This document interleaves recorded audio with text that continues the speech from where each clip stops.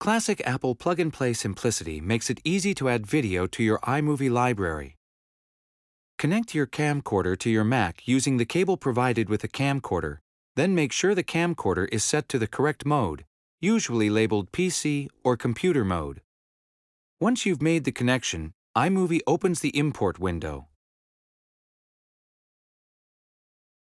Occasionally, a DVD-based camcorder will automatically launch the Apple DVD player software. That's okay, just close the DVD player before continuing. If you're importing from a tapeless device, like a DVD or flash-based camcorder, you'll see a list of all the clips on your device. You can use the playback controls at the base of the viewer to review the content of your clips and then decide which ones you want to import.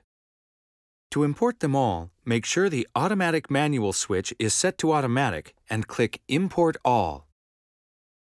Otherwise, switch to manual and use the selection boxes to deselect clips you don't want to import. If you're importing from a tape-based device like a DV or HDV camcorder, you'll see a single viewer window. The simplest way to import from tape is using the automatic mode. Just make sure the switch in the lower left is set to automatic and click Import.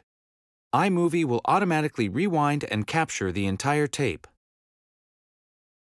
Or switch to manual mode and use the transport controls to search and queue up footage. Click Import when you're ready. Regardless of your camcorder type, the next step is to choose where you want to store the video.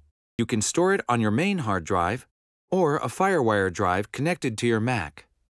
When you begin importing video, enter an event name for the collection of clips you're importing. With future imports, you can use the Add to Existing Event option to include the new imported video with an event you've already made, or create another event using the Create New Event field. If you're importing 1080i HD footage, choose whether to import at full resolution or the half-resolution large setting.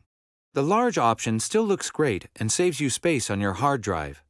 Click OK, and iMovie 08 goes to work importing your video and creating thumbnails in the library.